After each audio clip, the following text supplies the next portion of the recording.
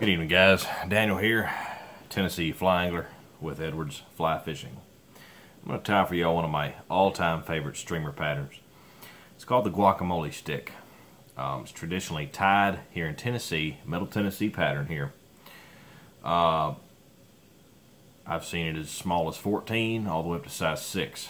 This here is a size 10, 2 extra long. It's a Daiichi is what we've got in the vise with the appropriate size bead in gold. You can use brass. I've even used tungsten before if you want to get a little bit more weight on there. But this fly was originally tied by a guy named Chuck Robinson. He owned a fly shop in Brentwood called the Fly Chucker.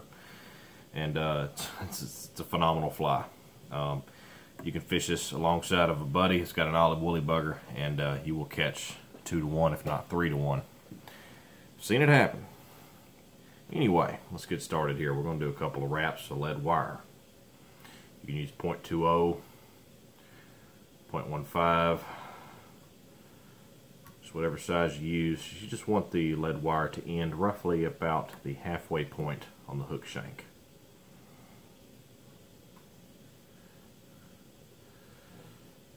It's a little short, man, just a little bit more. Because this is just a gold bead, it ain't tungsten, so I need to make sure I get enough weight on here.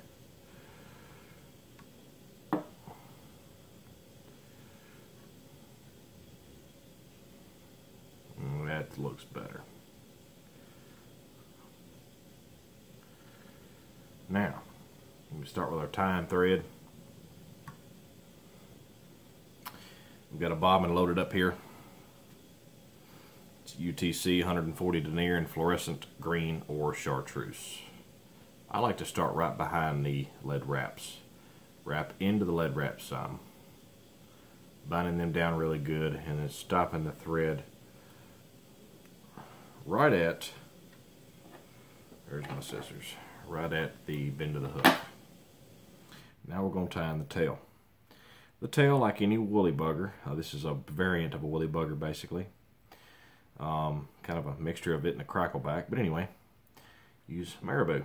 Here we have a marabou blood quill, single piece, right from the strong section from our neighborhood friendly Bass Pro Shops in Nashville. I like to trim my marabou. I'm very picky about my tails here. So what I'm going to do, because I don't like extremely fluffy tails on a woolly bugger, I take the center of the marabou, and that's the first thing I'm going to do is pluck out the very center point. It don't take much away. When you comb it back down, you can notice there's a nice little V cut out of there, and when you close it up, this makes it a little bit more natural and it's not as poofy. Also, on a lot of marabou, if you look at it, the very tips of it are extremely stringy. Let me get this together so you can see. They're very stringy. What we're trying to do here, or what my goal is, to have the fluffy this part of the marabou, which is about 1 inch to 1.5 inches down from the tips of those really stringy fibers as you start the webbing. So I'm going to grab these, pulled up at this point. I'm going to take the back side of these scissors here and I'm going to rip off those stringy portions of the tips, and I will be now left with a nice fluffy marabou. Now, I like to wet my marabou before working with it. This makes it a heck of a lot easier to use and to work around. I like my tail to be approximately the length of between the shank and the whole hook itself. I'm going to tie that in right there, right where we left off. It likes to roll on you like any marabou. Get a couple of wraps on there and then you're going to cut it loose. Your goal is your gap here between your tying your marabou in to where your lead wire stopped. You want to fill that gap with that marabou to make a nice uniform even body.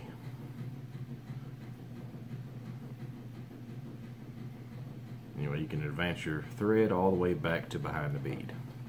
Now we're going to tie in some floss. This is Danville's 4-strand floss in chartreuse. You don't have to use the floss. I like to because it saves on tying thread. You can actually spin the bobbin counterclockwise, flatten the thread out, and do it that way. It just takes a lot longer and you use up a lot of tying thread that way, so hence why I use the floss.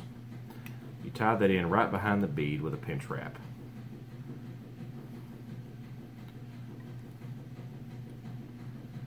Now I'm going to secure this down all the way to the base of the tail.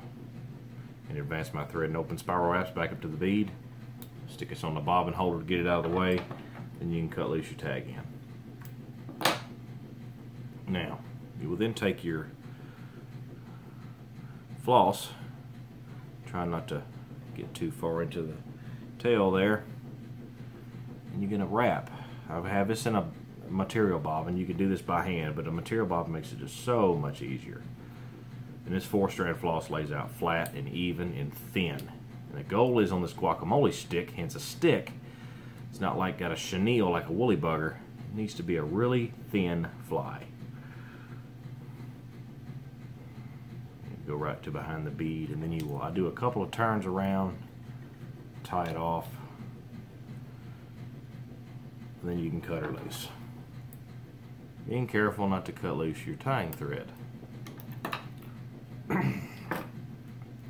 Now, this floss is rather stringy, so if you have you can see that it's almost the size of a hair. It's just extremely small. A strand or two, just clean that off. Now here's the kicker. We're going to tie in a piece of peacock herl. Best way to do this, guys, is to fold it over. Just pinch at the center, fold it over and grab. Lay it directly on top and tie it in right behind the bead with a pinch wrap. And just let it hang out there for a minute. Then you're going to tie in some hackle.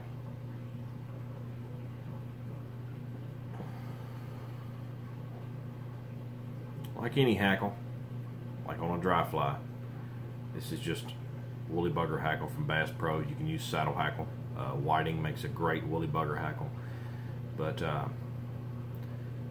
give you a stem to tie onto, pluck off the bottom, and a couple extras off the top. Leaving a bit more off the top with the shiny side facing towards you. You want a little bit more off the top to help the wrap orientate correctly. Want to tie that in at the point.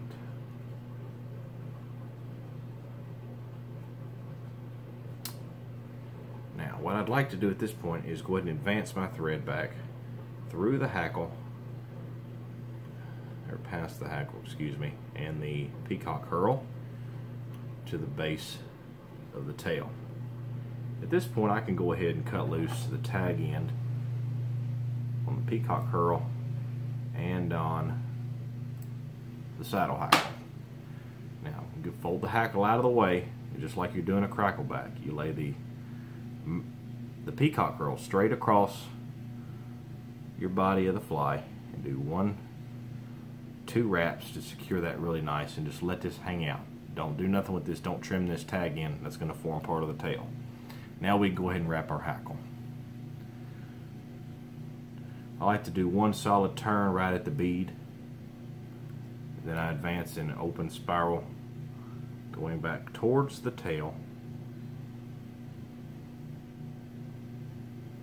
You can use hackle pliers if you like. These strands are actually long enough for me to work with and not have to use them. Go ahead and tie that off right here, winding your tying thread through the hackle. You reach in with the fine point of your tying scissors and cut the hackle tip free. Go ahead and take your peacock herl, pull back and cut just slightly past the marabou. At this point, you will wind your tying thread back through the hackle fibers, being careful not to trap them. What this acts is a counter wrap to ensure that the hackle does not come unraveled with these toothy little stocky rainbows and browns, and even a couple of brookies. Now, at this point, you can whip finish this fly. 4 or 5 turns is really all you need.